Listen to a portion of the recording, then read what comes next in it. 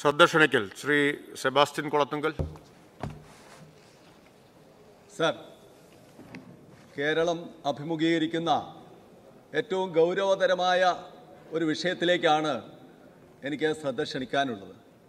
കഴിഞ്ഞ 3 വർഷമായി നമ്മൾ വലിയ പ്രളയത്തെ അഭിമുഖീകരിക്കുകയാണ്.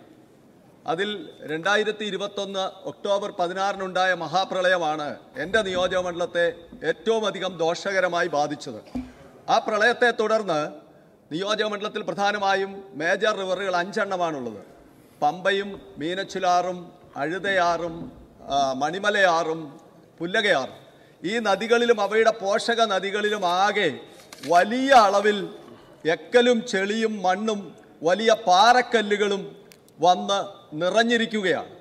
നദിയുടെ ജലവാഹക ശേഷി അല്ലെങ്കിൽ നീരൊഴുക്ക് ഒരു നിലയിലും നടക്കാത്ത വിധം ആ നദികളാകെ നികന്ന് പോയിരിക്കുകയാണ്. ഇപ്പം കരയും പുഴയും ഏതാണ്ട് ഒരേ ലെവലിലാണ്.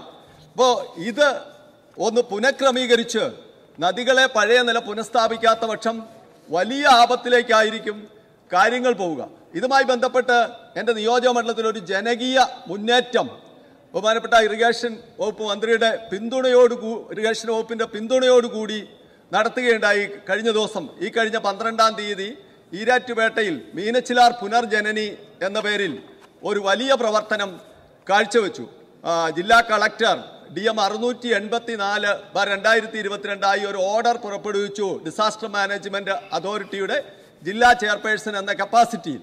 അതിലൂടെ ചെയ്തത് irrigation department, revenue department, Erattupetta നഗരസഭ, ഹരിത കേരള മിഷൻ, അയ്യങ്കാളി നഗര തൊഴിലുറപ്പ് പദ്ധതി, സന്നദ്ധ സംഘടനകൾ, രാഷ്ട്രീയ പാർട്ടികൾ എല്ലാവരും ചേർന്ന് ഒരു നദീ ശുചീകരണം നടത്തി. പക്ഷെ അവിടെ സംഭവിച്ച ഒരു കാര്യം, അവിടെ 2 ദിവസം നിന്നിട്ടും അതിൽ ഒരു 2000-ത്തിലധികം ടിപ്പറുകളിൽ മാലിന്യം കയറ്റി, നദികളിൽ അടിഞ്ഞുകൂടിയ മാലിന്യം കയറ്റി പുറത്തേക്ക് കൊണ്ടുപോയിട്ടും ആകെയുള്ളതിൻ്റെ 10-1 പോലും നീക്കാൻ കഴിഞ്ഞില്ല. ആ നഗരസഭയ്ക്ക് അതിർത്തിയിലൂടെ ആകെ 1.5 കിലോമീറ്ററേ പുഴ ഒഴുകുന്നുള്ളൂ. ആ 1.5 കിലോമീറ്റർ ചെയ്തിട്ടുണ്ടായ സ്ഥിതിയാണിത്. ഇപ്പോഴും പൂർത്തീകരിക്കാൻ കഴിഞ്ഞിട്ടില്ല. മറിച്ച് വേറെ സ്ഥലങ്ങളിൽ എൻ്റെ നിയമത്തെ കൂട്ടിക്കൽ ഏറ്റവും അധികം ഫ്ലഡ് അഫക്റ്റഡ് പഞ്ചായത്താണ്. ആ കൂട്ടിക്കൽ ഒരു ആറുണ്ട്, പുല്ലകയാർ. ആ ആറിലൂടെയാണ് ഏതാണ്ട് 100-ലധികം ഉരുൾപൊട്ടലുകളുടെ ജലം ഒഴുകിപ്പോയത്. അതുകൊണ്ടാണ് കര കവിഞ്ഞ പ്രദേശമാകെ വെള്ളത്തിനടിയിലായത്. ബഹുമാനപ്പെട്ട മന്ത്രിമാരും ഒക്കെ വന്ന് സന്ദർശിച്ചതാണ്. അവിടെ വലിയ പാറക്കല്ലുകൾ, വലിയ ആനയുടെ വലുപ്പമുള്ള പാറക്കല്ലുകളൊക്കെയാണ് ആ പുഴയിൽ നിൽക്കുന്നത്. അത് ഒരു നിലയിൽ നമുക്ക് മാറ്റാൻ കഴിയില്ല.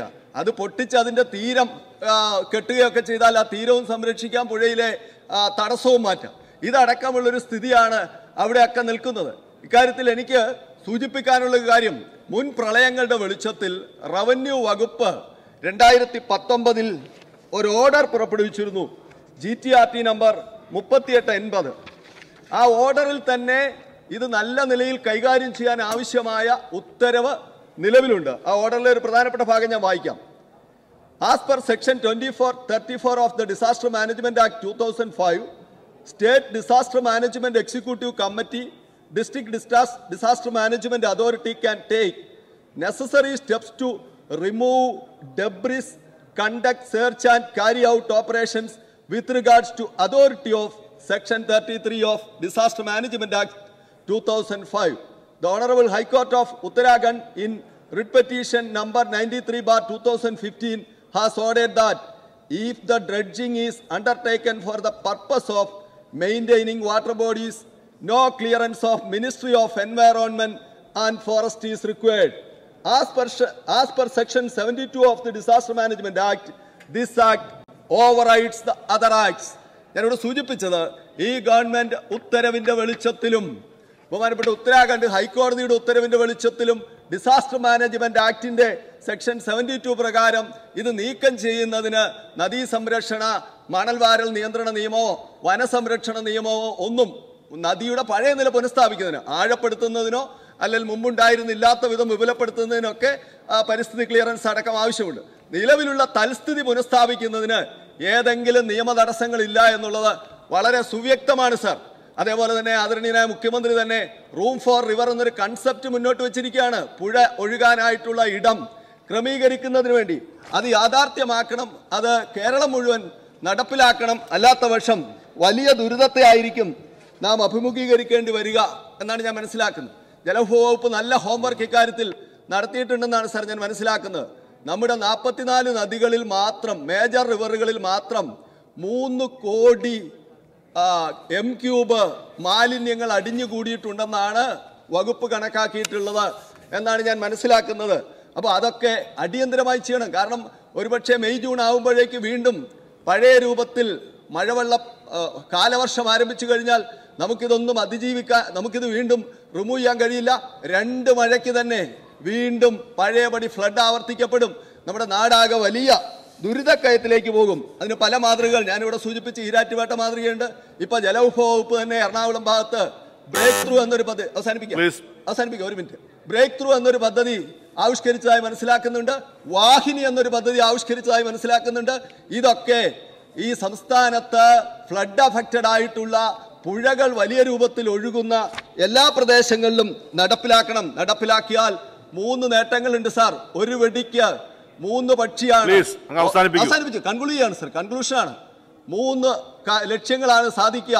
1, ഫ്ലഡ് നമുക്ക് അതിജീവിക്കാൻ കഴിയും.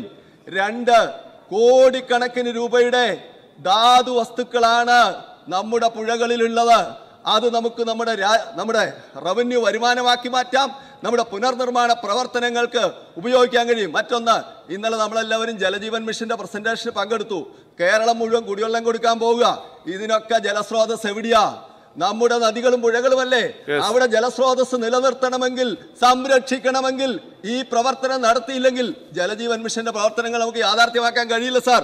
അതുകൊണ്ട് ഈ കാര്യങ്ങൾ ഐക്യരാഷ്ട്രസഭയുടെ പഠനത്തിന്റെ ഒറ്റ സെന്റൻസ് പറഞ്ഞുകൊണ്ട് ഞാൻ അവസാനിപ്പിക്കാൻ ആഗ്രഹിക്കുകയാണ്. ഐക്യരാഷ്ട്രസഭ ഫ്ലഡിന് ശേഷം നടത്തിയ ഒരു പഠനത്തിന്റെ പറഞ്ഞുകൊണ്ട് ഞാൻ കൺക്ലൂഡ് ചെയ്യുകയാണ്. The post-disaster need assessment report prepared by the UN after studying the floods had highlighted the need for an integrated water resources management in the state. The report states IWRM as one of the 4 pillars of Build Back Better and Faster Recovery Strategy for Kerala. അത് implement ചെയ്യണമെന്നും ബഹുമാനപ്പെട്ട മന്ത്രിയാണ് ഈരാറ്റുപേട്ടയിലെ പ്രവർത്തനം വന്ന് ഉദ്ഘാടനം ചെയ്തത്. അതേക്കുറിച്ച് നല്ല ധാരണയുണ്ട്. തീർച്ചയായിട്ടും ഇത് യാഥാർത്ഥ്യമാക്കി നാടിനെ സംരക്ഷിക്കണമെന്ന് അഭ്യർത്ഥിച്ചുകൊണ്ട് എന്റെ വാക്കുകൾ ഉപസംഹരിക്കുന്നു. ബഹുമാനപ്പെട്ട MLA ശ്രീ സെബാസ്റ്റ്യൻ കുളത്തുങ്കൽ ഇവിടെ കൊണ്ടുവന്ന ഈ ശ്രദ്ധ ക്ഷണിക്കൽ അദ്ദേഹത്തിൻ്റെ ഒരു മണ്ഡലത്തിൻ്റെ കാര്യം മാത്രമായി ഉൾക്കൊള്ളാൻ കഴിയുന്നതല്ല.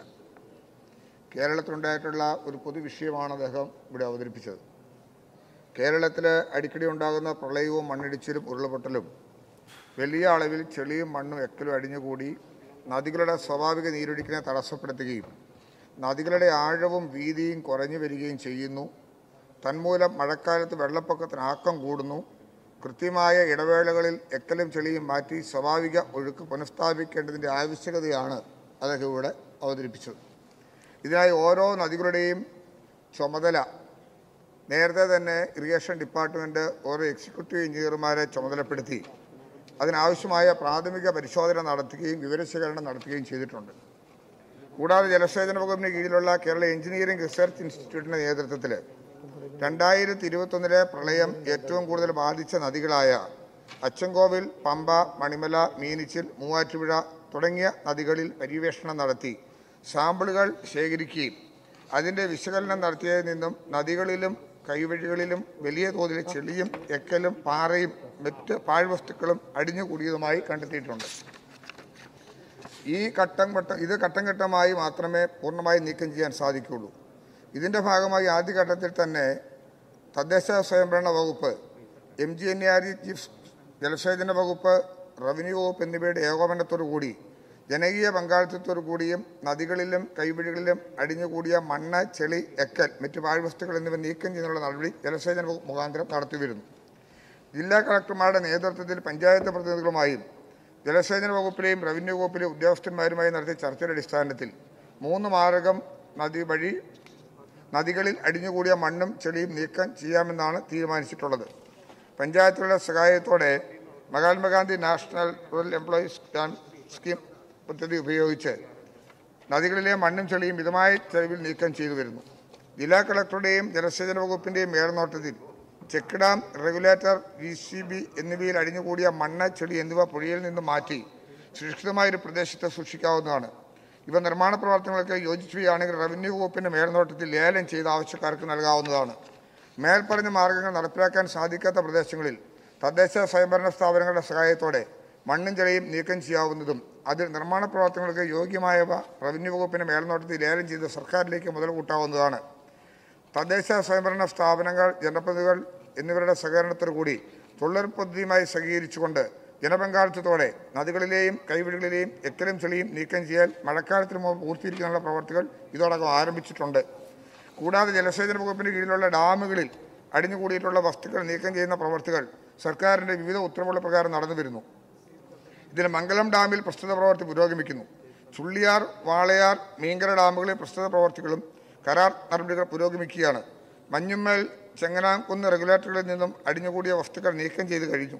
പുറപ്പള്ളിക്കാവ്, പൂക്കോട്ടുമന, ചെറുതുരുത്തി റെഗുലേറ്ററുകളിൽ നിന്നും വസ്തുക്കൾ നീക്കം ചെയ്യാനുള്ള പ്രവർത്തികൾ പുരോഗമിച്ചു വരികയാണ്. അതിൽ ഏറ്റവും പ്രധാനപ്പെട്ട ഒരു കാര്യം, ഇവിടെ MLA സൂചിപ്പിച്ചതുപോലെ ഈരാറ്റുപേട്ട നഗരസഭ, ഞാൻ തന്നെ അത് നേരിൽ പോയി കാണാൻ എനിക്കിടയായി. ഏതാണ്ട് 1.5 കിലോമീറ്റർ ഡിസ്റ്റൻസേ ഉള്ളൂ. പക്ഷേ ഇവിടെ സൂചിപ്പിച്ചല്ലോ, ഇത്രയും ദിവസം ജോലി ചെയ്തിട്ട് പോലും അതിൽ 10 അംശം പോലും മാറ്റി തീർക്കാനായിട്ട് സാധിച്ചിട്ടില്ല. MLAയുടെ നേതൃത്വത്തിൽ നഗരസഭയും അതോടൊപ്പം തന്നെ MP ഉൾപ്പെടെ എല്ലാവരും വളരെ നല്ല നിലയിലാണ്. സന്നദ്ധ പ്രവർത്തകർ, അതോടൊപ്പം തന്നെ പയ്യങ്കാളി തൊഴിലുറപ്പ് പദ്ധതിപ്പെട്ടവർ, ഹരിതകേരളവുമായി ബന്ധപ്പെട്ടിട്ടുള്ള ആൾക്കാരൊക്കെ ഇതിനകത്ത് ഭാഗവാക്കിക്ക് മാറിയിട്ടുണ്ട്. അപ്പോൾ അതൊക്കെ നല്ലൊരു നിലയിലുള്ള ക്രമീകരണത്തിൻ്റെ തുടക്കമാണ്. നമ്മൾ കേരളത്തിലെമ്പാടും ഇത് ചെയ്യുന്നതിനുള്ള ശ്രദ്ധേയമായൊരു നീക്കം ജനപ്രതിനിധികളുടെ ഭാഗത്തുനിന്നുകൂടി ഉണ്ടാകണം. ബഹുമാനായ മുഖ്യമന്ത്രി തന്നെ ഇതിൻ്റെ ഗൗരവം മനസ്സിലാക്കി ഒരു മീറ്റിംഗ് വിളിച്ചു ചേർത്തു. അതിൽ LSTD മിനിസ്റ്റർ, റവന്യൂ മന്ത്രി, KSCB മിനിസ്റ്റർ, ഫോറസ്റ്റ് മിനിസ്റ്റർ, ഞങ്ങളെല്ലാവരും അതിൽ പങ്കെടുത്തു. അതിലെടുത്ത കർശനമായൊരു തീരുമാനം, ഡിസാസ്റ്റർ മാനേജ്മെൻറ്റ് ആക്ട് അനുസരിച്ച് നമുക്ക് നീക്കം ചെയ്യുന്നതിന് തടസ്സമില്ല. MLA ലാസ്റ്റ് വായിച്ച 2019 ഉത്തരവ് വളരെ വ്യക്തമാണ്. അതുകൊണ്ട് തന്നെ അത്തരം കാര്യങ്ങളുടെ ഭാഗമായി തന്നെ ജില്ലാ കളക്ടർമാർക്ക് നിർദ്ദേശം കൊടുത്തു. റവന്യൂ മന്ത്രി ആ കാര്യത്തിൽ വളരെ നല്ല രീതിയിൽ അത് മോണിറ്റർ ചെയ്യുന്നുണ്ട്. ഇന്ന് രാവിലെയും അദ്ദേഹം ഈ കോളിംഗ് അറ്റൻഷൻ വന്നതിന് ശേഷം എന്നെ വിളിച്ച കാര്യം സൂചിപ്പിക്കുകയും ചെയ്തു. അപ്പോൾ അത് നമ്മൾ മുഖവിലേക്ക് എടുത്തുകൊണ്ട് നമ്മുടെ തന്നെ നേതൃത്വത്തിന് കീഴിൽ അത്തരം ജോലികൾ ചെയ്യാനുള്ള ക്രമീകരണങ്ങൾ നമുക്ക് നടത്തണം. അതിന് യാതൊരു തരത്തിലുമുള്ള തടസ്സങ്ങളില്ല, വ്യക്തിഗത തടസ്സങ്ങൾ ആലോചിക്കേണ്ടതായിട്ടുമില്ല. ജലനിർഗമന സ്രോതസ്സുകൾ നല്ല നിലയിൽ തുടർന്ന് പോകാൻ അനുവദിച്ചില്ലെങ്കിൽ വരാൻ പോകുന്ന കാലവർഷത്തെ ഫ്ലഡിനെ നമുക്ക് അതിജീവിക്കാൻ വലിയ ബുദ്ധിമുട്ട് വരും. അതിന് തലകുട്ടി എടുത്തിരിക്കുന്ന തീരുമാനം വളരെ നല്ല നിലയിൽ കൊണ്ടുപോകാനായിട്ടുള്ള അവസരമാണ് നമുക്ക് ഒരുക്കേണ്ടതായിട്ടുള്ളത്. അതിന് മറ്റു തല തടസ്സങ്ങളൊന്നും തന്നെ നമ്മൾ കാണുന്നില്ല. അതുകൊണ്ട് ഇത്തരം കാര്യങ്ങളിൽ കൂടുതലും നമുക്ക് ശ്രദ്ധ കേന്ദ്രീകരിക്കാനും ഇതിനൊരു കക്ഷി രാഷ്ട്രീയ വ്യത്യാസമൊന്നും ഉണ്ടാകേണ്ട ആവശ്യമില്ല. എല്ലാ മേഖലയിലും ഈ പ്രശ്നമുണ്ട്. അതുകൊണ്ട് പാറ മാറ്റുന്നതിനെക്കുറിച്ചാണ് സൂചിപ്പിച്ചത്. പാറയൊക്കെ എൻ്റെ പരിധിപ്പെടും. ഡിസാസ്റ്റർ മാനേജ്മെൻറ്റിൻ്റെ ഭാഗമായി ഉൾപ്പെടുന്ന മേഖലയിൽ എല്ലാ വസ്തുക്കളും അതിൻ്റെ ഭാഗം തന്നെയാണ്. അത്തരം കാര്യങ്ങളെല്ലാം അവിടെ ഒഴിവാക്കുന്നതിനുള്ള നിലവിലുള്ള നിയമത്തിൻ്റെയും ചട്ടത്തിൻ്റെയും അടിസ്ഥാനത്തിലുള്ള ഉത്തരവിൻ്റെ പശ്ചാത്തലത്തിൽ ഡിസാസ്റ്റർ മാനേജ്മെൻറ്റ് ആക്ട് അനുസരിച്ച് കളക്ടർ പുറപ്പെടുവിക്കുന്ന അധികാരം ഉപയോഗിച്ചുകൊണ്ട് ചെയ്യുന്നതിന് ധൈര്യസമേതം ഇറങ്ങി ഇത്തരം കാര്യങ്ങൾ ചെയ്യാൻ എല്ലാവരെയും തയ്യാറാക്കേണ്ടതിൻ്റെ ചുമതലയും കൂടി നമ്മുടെ ഈ സഭയ്ക്കുണ്ട്. അത് നമ്മുടെ കേരളത്തിൻ്റെ മഹാപ്രളയത്തെ കഴിഞ്ഞ കാലങ്ങളിൽ കണ്ടതിന് മോചിപ്പിക്കാൻ പര്യാപ്തമായ നടപടിയുടെ ഭാഗമാണ്. അതുകൊണ്ട് ഇത്തരം കാര്യങ്ങൾ ഗൗരവപൂർവമായ സമീപനം സ്വീകരിക്കുക എന്നുള്ളത്.